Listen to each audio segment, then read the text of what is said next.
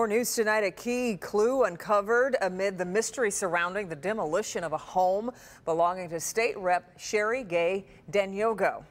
The remnants of that house are here in a dump site miles away in Wayne. Let's bring in Sean Lay live on Minnick Street where the home once stood. Sean, now the question is who hauled it there?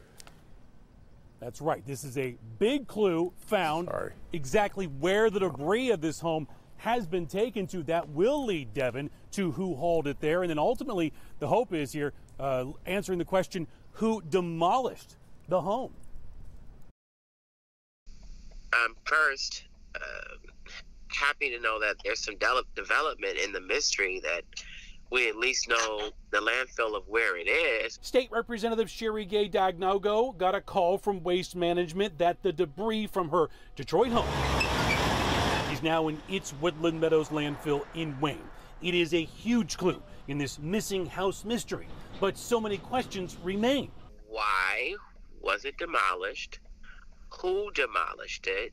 The state rep's nonprofit bought the house, sank money into it, and planned to give it to a needy family at Christmas. Gay Danyogo now playing detective, asking Waste Management for the documentation of who hauled it in, which may lead to who took it down.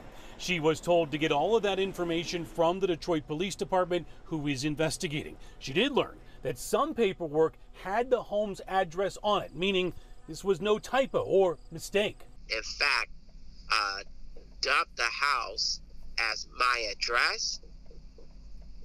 Someone actually ordered our house to be demolished.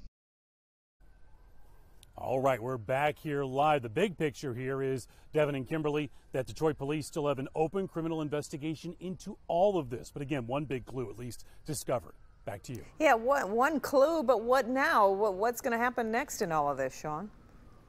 Well, eventually, the state rep says she wants to know who demolished it and who ordered that demolition. She put money, Kimberly, into this home as a gift to someone else, so she wants that money back. Oh, yeah, I can understand why. All right. Thanks, Sean.